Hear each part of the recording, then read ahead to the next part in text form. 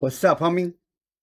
In today's video, I'm going to show you the settings that I personally use when I digitize using Wilcom.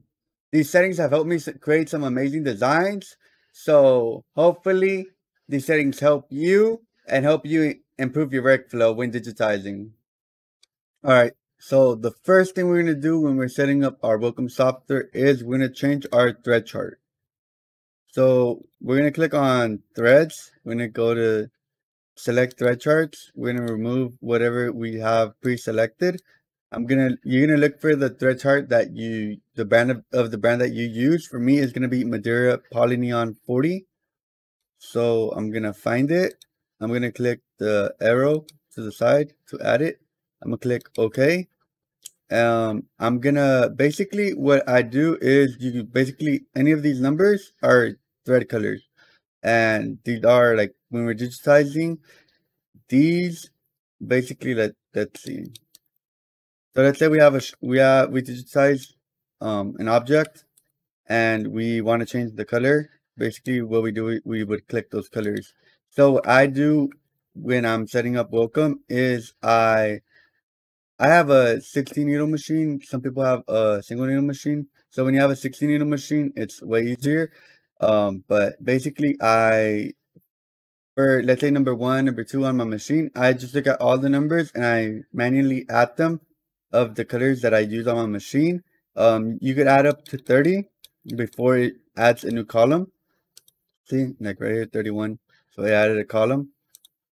But I usually try to stick with like 16, but you go up to 30 would be good. Anything other than that, you're gonna have to keep clicking the down button and up button to get around, but that's still fine. What I personally do is I use the colors on my machine, and anything additional, I basically use the colors that I use the most. So mostly black, white, red, blue, yellow, and anything else that you are gonna use, I recommend you add it to your chart, and then we're gonna save it. So every time that when you load the software, it's already there, and you don't have to waste time adding them, changing them.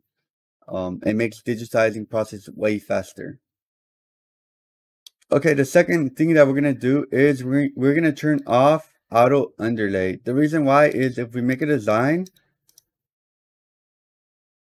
let's say, okay, this one is a satin stitch, right? So if we have an underlay and it auto selects it for us, like let's say for this one zigzag, or it could be edge run, tatami, or anything as an underlay. If we don't need it, we're just gonna be wasting our time adding extra stitches that we're not gonna need. So like let's say if this was a tatami stitch. Sometimes, well, it's not pre-selected, but if it was pre-selected, it would be zigzag, right? But most of the time we wouldn't want a zigzag or an edge run. Most of the time tatami is just basically just a tatami underlay. And if we have auto underlay, it's gonna pre-select it. So I always turn it off, and on all my tatami stitches, I manually just put the tatami stitch to not be wasting time adding auto underlays. I manually select them. Alright, the third thing we're gonna do is we're gonna turn off a setting that is selected for us already when we first are setting up our software. Is this satin stitch has auto split and auto spacing turned on. So auto split creates these ugly like synced in stitches. So when you embroider it, that's gonna show up. I click auto split to turn that off. So now it's more a solid object. And I also turn off auto spacing. The reason I turn off auto spacing is 0.38 is the default. But I personally like to work with 0.5. And I click save to make sure that saves as my default template. And I'm gonna click this, I'm gonna delete it. And another thing, I'm not sure if you noticed, but when I was working and digitizing and showing you guys the settings, did you see that this like object list and object properties kept disappearing? What I personally like to do is turn off the auto hide feature. This is like super important because otherwise you're gonna be going back and forth, back and forth. But unless you like to have it hidden, you could just click on it on the sides. But personally, me, I like to turn off auto hide for the object list and the object properties. That way I have my object properties right here, so I could just go and click an object, turn off and change any settings that I want. And it makes, for me, it makes it way easier to have it visible and already out, because I don't need the whole I don't need the whole workspace to be visible. And plus I could always just like move it and make it smaller if I want to make the workplace bigger for myself. Okay, so I'm gonna right click on the fill, and I'm gonna make sure I turn off auto split, auto spacing, and I'm gonna change this to 0.05. That's my preferred one. So I'm gonna click save. So I'm gonna save it as the default template. So when I open up a new design, or yeah, when I open up a new design, it's already like my settings are already saved, they're ready to go. So I'm ready to digitize and we could go straight at it. Okay, so for the fourth thing that we're gonna do is we're gonna have to change our, let's say, we're gonna change our run stitch values. So the length, I personally like to use 2, minimum length 1, and the quarter gap 0.05. I use these settings because it makes the stitch, the points more consistent. And watch.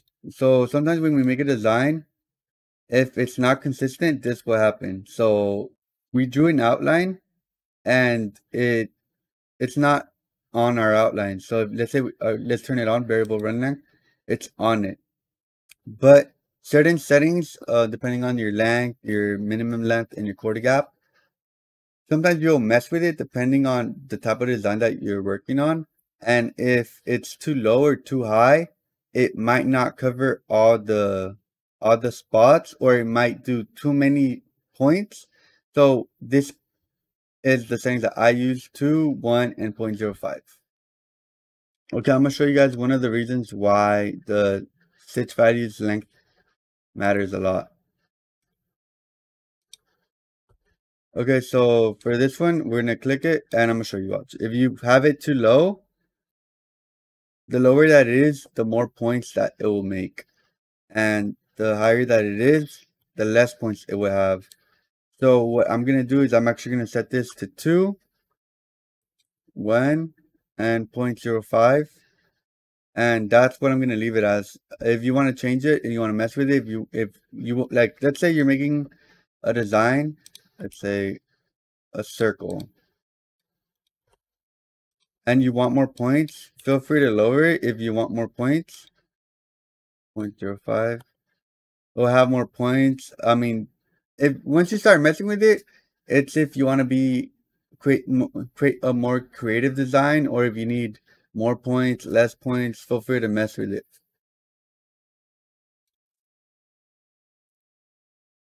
So now we're just gonna right click on our outline. Right click on our digitize run. 2, 1, and 0.05, and I'm gonna click save. So it's saved on our template. Okay, so the fifth thing that we're gonna do is we're gonna click escape, go to connectors, we're gonna change it to run. Save it. And the reason I change it to run instead of jump is because I want to be able to manually select when I want it to jump. Otherwise, I'm gonna have so many unnecessary jumps when I don't need it. So I'm gonna show you guys. Let's say I'm doing a run stitch. It starts right here, it's gonna end right here. If I was gonna do it, let's say if I was working on my outlines and I was running to my outline, and then let's see, where did it end? Okay, it ended right here. So if I were gonna do a run and then I was gonna do a column, jump isn't necessary. So this could have just been a run stitch, and this would have automatically continued. But if I were to have a jump, it would add a jump to my design that is not needed, and jumps and trims are going to be added, which I don't need sometimes. So, but let's say if a jump were needed, how would I know if I have it saved as a run? All of my objects are going to be run. So let's say this was far. Oh, wait, the, the column. Okay. So if this was far, I would know that I would need to change it to a jump, and I would manually change it, and it would save me time because I'm gonna know I need to do a jump because it's gonna show me a visual of it. All right, so on to our official configurations of the options. Autosave, you could change this to basically save however minutes from when you're working on a design. I personally do 5 minutes because I usually get scared like if my machine would restart or all of a sudden start to update or if I lose power. Um, Save me 5 minutes of work. So let's say you're working on a design and you have autosave the feature on, it's automatically saving it every 5 minutes. So if anything were to happen, your progress would be saved. It also we Welcome also has like let's say if your computer were to turn off and you turn it on and you're working on a design, most of the time it has to always create a backup copy. So sometimes you're gonna be able to recover part of your process. Our next thing that we're gonna do is show values. I'm gonna change it to absolute because I want it to be exact. Closest join, I'm gonna turn that off. Play button sounds, I'm gonna get rid of that because I think that's really annoying. Everything else I'm gonna keep the same. I'm gonna go to view design, true view. I'm gonna change the thread thickness from normal. I'm gonna change the thread thickness from thick to normal. I'm gonna change the light source to above, and that's gonna give me a better view of the thread, so it doesn't give me like a fake illusion of how it would look. And I prefer this because I get a better view of how my outlines are gonna look and how everything else is gonna look. Because if you change it to thick, the stitches are gonna look too thick. You can mess with it, but personally, I highly recommend normal and above. I'm gonna click OK. Alright, so don't forget to click on the save button, default template, object properties, OK, and OK. Now when you create a new design, all your settings that we just did are gonna be saved. No auto underlay, and our closest joint being off. Also, another thing that I highly recommend you learn to do is to learn the features. I'm gonna do a video next on some of my favorite features that Wilcom has. For example, I'm gonna show you guys one on this video. If I'm working on my object list and I import an image, well, I'm gonna just act like this was an image. If I don't want this to change at all, or I don't want it to be able to move, or I don't want it to be able to be deletable, you could just click K, which will lock it, and then nothing could be done to it. It won't move. You can't change the thread color. But yeah, you can also hit Shift K to unlock it, and you can also right click and click lock. That's something that I use pretty often. I'm gonna do a video.